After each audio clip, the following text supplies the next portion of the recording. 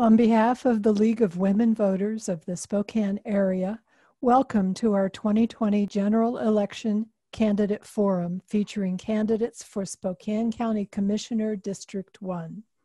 I'm Ginny Darrell, your moderator.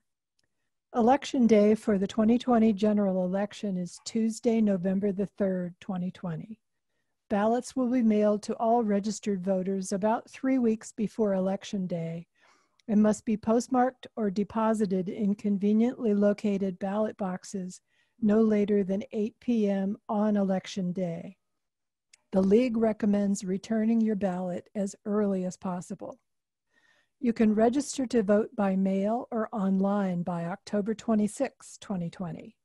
You can register in person or drop off your ballot downtown now through Saturday, October 31st at the Elections Office at 1033 West Gardner Avenue, Monday through Friday, 8:30 to 4 p.m. The Elections Office will not be open for in-person services on November the 2nd and 3rd. However, on November 2nd and 3rd, you can do the same activities at the Veteran Memorial Arena at the north entrance. The address is approximately 751 West Boone. And that facility will be open Monday from 8:30 to 4 p.m. and Tuesday 7 a.m. to 8 p.m. And that is again on November the 2nd and 3rd. You can also register to vote or drop off your ballot at Spokane Valley, October the 16th through November the 3rd, including Saturday, October the 31st, at the Center Place Event Center in the Valley, Monday through Friday, 8:30 a.m. to 4 p.m. For other questions about casting your ballot or information about the candidates, contact the Spokane County Elections Office at 509-477-2320 or visit their website, spokanecounty.org/elections, or on the League of Women Voters online voters guide at vote411.org. I will be asking the candidates questions that have been formulated by the League's Voter Services Committee, and will ask as many questions as time allows. Before the questions begin, the candidates will have up to 30 seconds to introduce themselves and tell the voters why they're running. Candidates will have up to 1 minute to answer each of the questions, with additional time for rebuttal or a follow-up question as appropriate. Each candidate has the opportunity for one 30-second rebuttal of your choice. And each candidate will have the opportunity for a 30-second closing statement. The first speaker for each question will alternate with each question. Now I'll introduce the candidates. They are Ted Cummings, Democrat, and Josh Kerns, Republican. Starting with you, Mr. Cummings, you'll have 30 seconds to tell us why you're running for County Commissioner. Well, good evening. Thank you for having me here. I'm running for County Commissioner because I was concerned about the current commissioner's stance on labor and his ties to the Freedom Foundation. That was the thing that initially caught my attention. I think a county commissioner should serve all the people and not just the wealthy and connected. I think you should support working families, and that's what I intend to do. Thank you, Mr. Cummings. Mr. Kerns? Yeah, thank you to the League of Women Voters for organizing tonight's forum. I'm running for County Commissioner because the people of Spokane County deserve a commissioner who will work to protect and grow jobs, protect your tax dollars, and prioritize public safety. I am that commissioner. For the last 4 years, I've been dedicated to making this the best place to live, work, and raise a family. I'm committed to leading our county to a safe, strong, and healthy recovery. Thank you. Our first question will be for Mr. Kerns, and you'll have up to a minute to answer.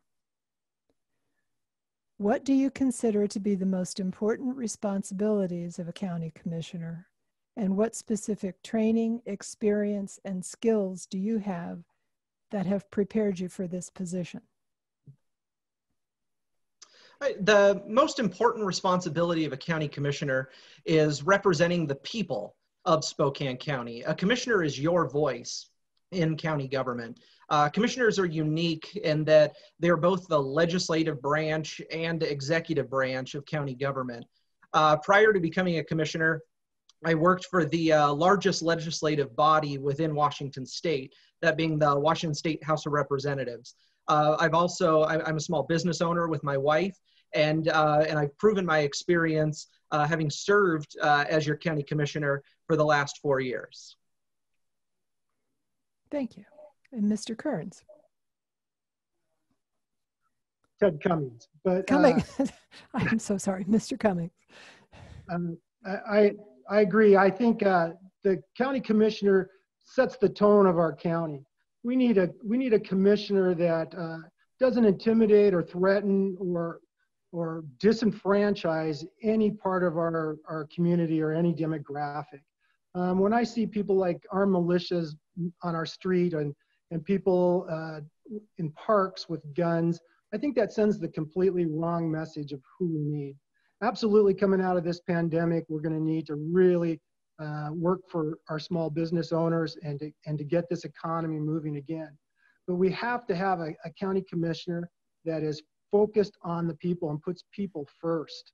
And to do that, we're going to need to have good paying jobs and benefits. We've got to get people back to work and avoid this tsunami of homelessness that's coming our way. Thank you.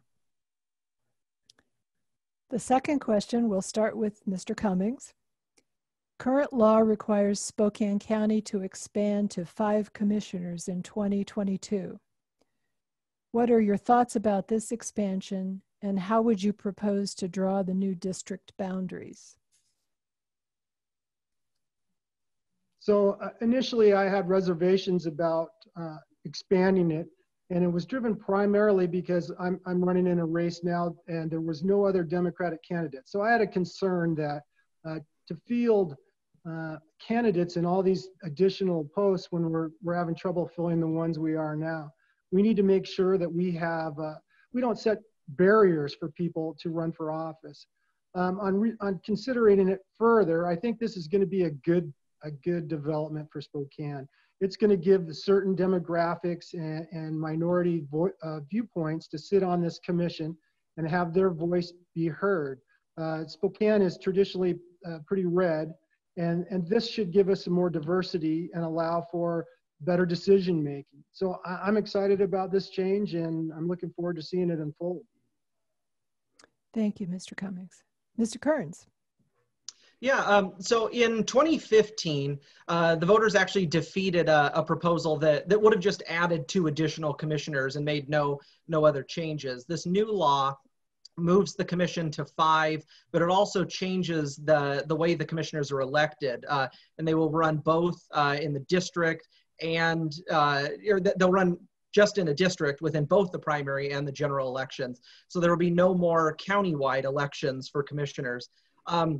The law actually lays out the process for drawing district boundaries, which will be done by a local bipartisan redistricting commission, which is appointed by our county's state legislative delegation. So our local senators and representatives will appoint folks to that commission, and that 4-person voting board will adopt the new boundaries by the fall of 2021, very much modeled after the state redistricting commission.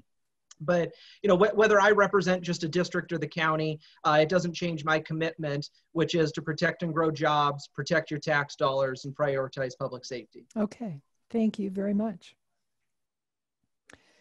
The third question is going to go to Mr. Kerns first. How would you rate the Spokane County's response to COVID-19, and what other actions would you support going forward? Also, if the county receives additional federal coronavirus relief funds this next year, what would be your priorities for the use of these funds? Okay. Yeah, so I think we had a good response. At the beginning of this pandemic, we were the first local jurisdiction within the county to declare a state of emergency. Shortly after that, we were followed by all the cities. We stood up our Emergency Operations Center, which was run by the county's Department of Emergency Management. We began daily briefings about the coronavirus that were led by Sheriff Ozzie Knezevich and our regional health director. We created working groups that were focused on PPE acquisition, food security, business recovery, testing capacity, and childcare, just to name a few. Once we received that initial disbursement of the $91 million of CARES Act funding, we prioritized public health with the health districts, COVID response with $8 million. We've also given $6.5 million to Second Harvest Food Bank because nobody in our community should go hungry during the COVID pandemic. Okay. Your time is up. Oh, thank you. Thank you. Mr. Cummings. So I have some real concerns. I think one of the appointments to the health board was done by Mr. Kerns, and at a public rally, he was promoting snake oil and unproven treatments for COVID, along with maybe disparaging mask usage. I think it's vital that we have a commissioner that can appoint people to our health board that are properly vetted and qualified. I mean, it endangers public health to put mixed messages out there, and it adds to the confusion. We see that not only at a local level, but countrywide. So we need a commissioner that's going to really pick the qualified people for that. If we get additional funds, we absolutely need to support our businesses. We need to work on rent relief and make sure that we don't add to the homeless problem in Spokane County. Thank you very much. Could I use my 30-second rebuttal? You may. Okay. You know, the county has focused on small business relief. We set up a grant program for our struggling small businesses where we've used $11.3 million. We also received funding from the State Department of Commerce for rental assistance. As to my opponent's misinformed attack, my appointment to the health board is the only individual that actually treats patients for a living. He's the only one with medical background, and his remarks were just off base and incorrect. Your time is up. Thank you.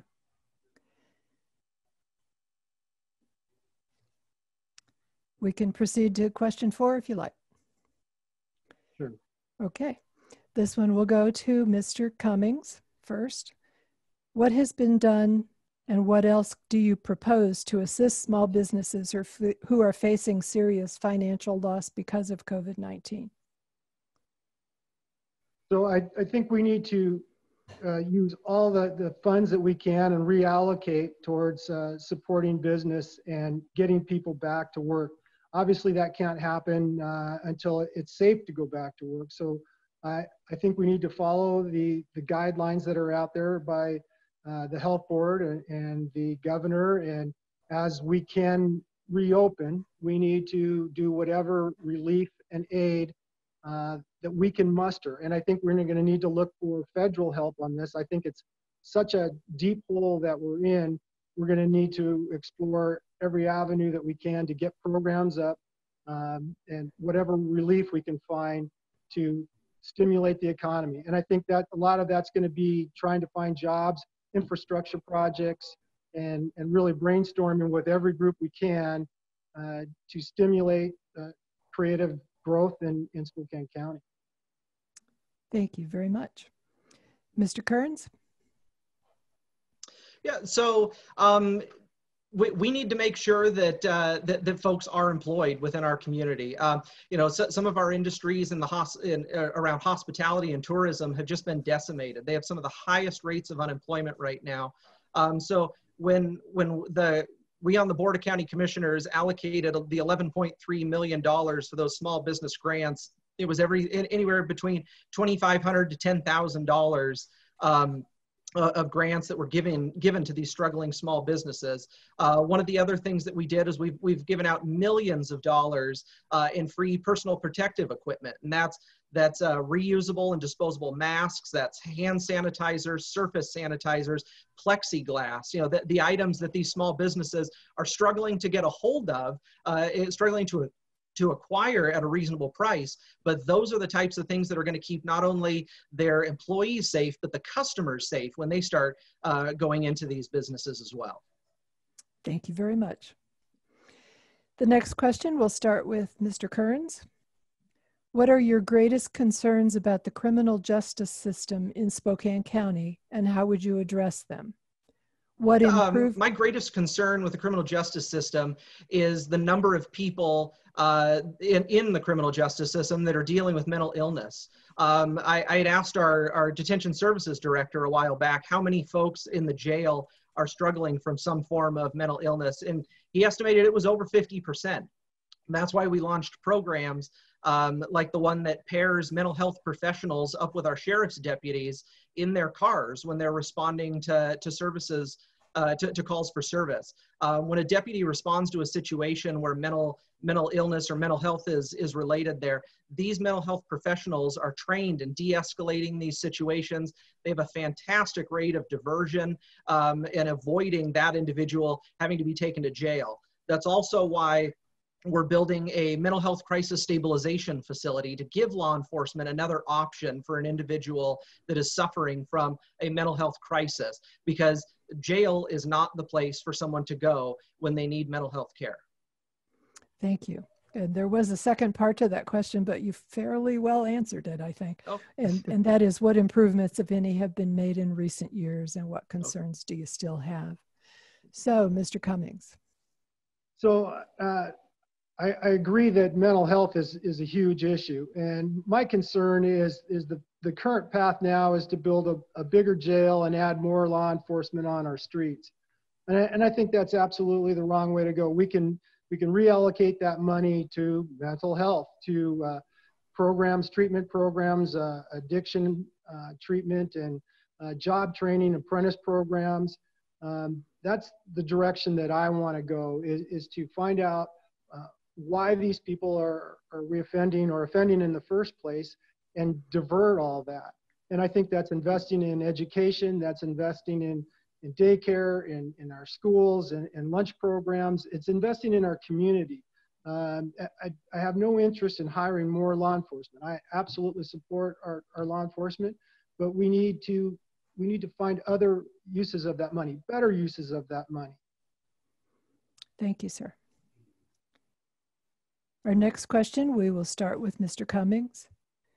Where have the county and city consolidated functions in recent years, and what future opportunities do you see for consolidation of specific functions to enhance local government efficiency and effectiveness? So the first thing that comes to mind is our 9/11 system, and I've heard that hasn't gone as smoothly as a lot of people would like. But anywhere that we can find places to use economies of scale and avoid overlapping or redundancy, I'm absolutely in favor of. I think we need to have a county that works well with all the cities within the county and all those different mayors and city officials. So I'm looking for whatever way I can support the cities in Spokane County and to streamline county operations and use our tax dollars the most efficient way that we can. Thank you. Mr. Kerns. Yeah, one of our most recent consolidation efforts was between the county, our regional fire districts, and actually every city except for the city of Spokane within the county, and that was the creation of SHREC, our regional consolidated 911 system. It was a way for us to consolidate that service into one system, bring down costs, streamline the system, and most importantly, eliminating transfers of calls that just adds to the dispatch time. One of the other things that we're currently working on is between the county, the city of Spokane, and Spokane Valley, and that's looking at a regional approach to homelessness. the county has purchased a new shelter, and we're also paying for renovations of an existing city shelter in an effort to create bridge housing, which essentially is a more service-oriented program to help people get out of that, to get out of that cycle of homelessness. Okay, thank you very much. Yeah. Our next question, we'll start with Mr. Kerns. What priority would you give to environmental health issues in the county, including clean air, clean water, and the health of our aquifer, and what specific steps would you take? Mm-hmm. So the county commissioners have a seat on our local Spokane Regional Clean Air Agency board. That's the organization that tracks air quality throughout our region. I know we all saw their graphs during these the couple weeks ago during the wildfire smoke. But air quality is measured by particulate matter that's in the air. And one of the ways that the county helps impact that is through our gravel roads restabilization program, where we mix gravel with magnesium chloride, which is actually what we use for de-icer. It helps bond the gravel together and then also keep dust down to help with clean air. We also run our region's commute trip reduction program, which helps folks find other ways from getting to and from work other than a car, resulting in reduction of traffic, congestion, and air pollution. And we also run a state-of-the-art water reclamation facility that helps keep water out, divert them away from septic tanks, which if one of them fails, could be devastating for our. Thank you very much. Your time is up. Thank you. Mm-hmm. Mr. Cummings. So climate change is real, and it's the biggest challenge that we currently face alongside of our pandemic. We have this perfect storm of challenges and opportunities ahead of us. We need to do everything we can to reduce commutes, to look at new ways of putting up buildings that are clean and green and efficient. And I think it's a way that we can do two things at once. We can help protect our environment, have cleaner air and water and land, and at the same time reduce our carbon footprint in the world. So my concern is that the county, is more concerned on appeasing developers and contractors and corporations and not really protecting the environment. So I want to make sure that the land and the water and the air is developed responsibly and safely, and that we do it without sprawling out across the county. We keep our footprint as small as we can. Thank you very much. The next question is slightly related to that, and we'll begin with Mr. Cummings. How important do you think it is to address climate change, and what specific actions, if any, would you support at the local level? As I just said, it's extremely important. And I will look at whatever, we have a lot of different advocacy groups, the River Keepers and the Sierra Club and all those necessary groups that are calling for change. And we need to collaborate with them. We need to listen to them, and we need to take their ideas and see how they mesh. And we have to balance that with jobs. We have to always be as clean as we can, work towards a zero emission state. But we have to remember we need to keep people working, and we need to realize that we manufacture in this country cleaner and safer and more efficiently than anywhere in the world. So I don't want people to turn to shutting manufacturing and job creation down here. We can do it. We can keep doing it, improving it. We can be the role model for the world. And I'd like to see that start right here in Spokane County. Thank you very much. Mr. Kerns.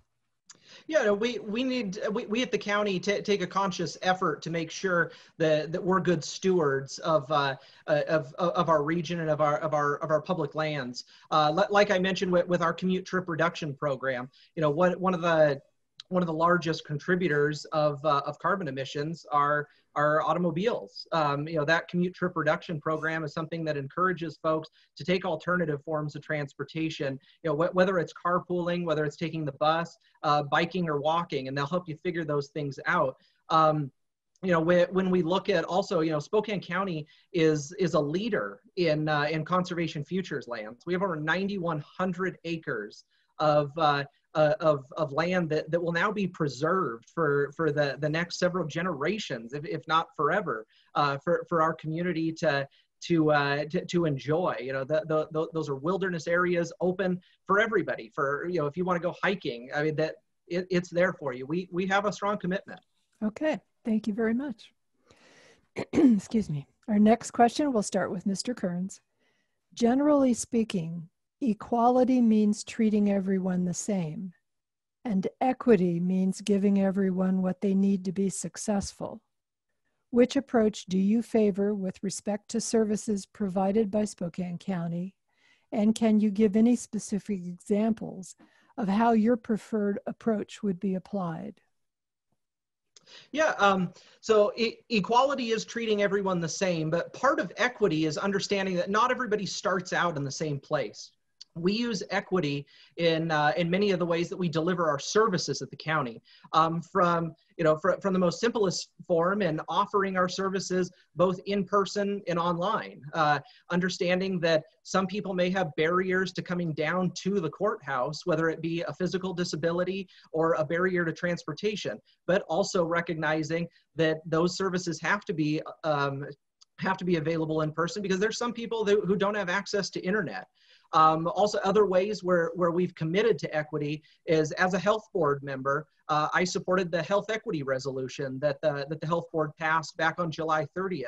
And as a commissioner, I've supported the criminal justice guiding principles, which committed to using multiple equity lenses, including race, socioeconomics, gender, age, and education, to help overcome the disparities that we see. Okay, thank you.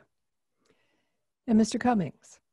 Well, absolutely. I think equity is an important way to look at how we treat everyone. People do start at different levels, and there is disparate treatment out there, and we see it every day. We see it across our nation right now. So we have to look at the challenges every group is facing and make adjustments to help equality. We have to look at every situation as its unique circumstances and make those adjustments for them. And I see there's some pushback on that about the equality equity thing, but it isn't favoring anyone. It's giving everyone a chance and an opportunity to succeed, and it's absolutely the right thing to do.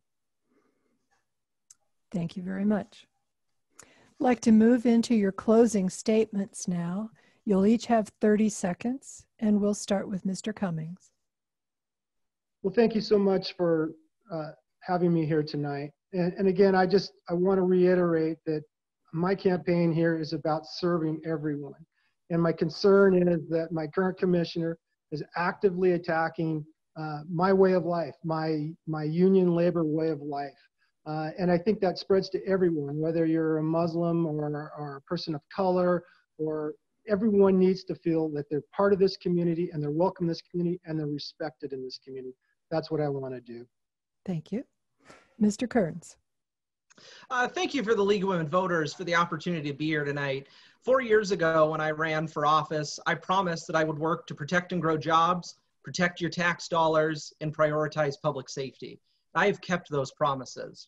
I have a proven track record of success and accomplishments through promoting job growth with our public development authorities, providing for our sheriff's department, and I've never once voted to raise your property taxes. I'd be honored to continue as your commissioner. I'm Josh Kerns, and I ask you to join me, and together we will continue to get results for Spokane County. Thank you both. This concludes our 2020 General Election Candidate Forum featuring candidates for Spokane County Commissioner District 1. Again, they are Ted Cummings and Josh Kerns. On behalf of the League of Women Voters, thank you to our candidates. We appreciate you being with us. Thank you for your participation in this forum. We hope that this has given you, the voters, the information that will help you make an informed decision when marking your ballots by Election Day, Tuesday, November the 3rd, 2020. For more information, please visit our website, LWVSA.org, or our online voters guide at vote411.org. Thank you again. Good night. Thank you, Ginny. Thank you.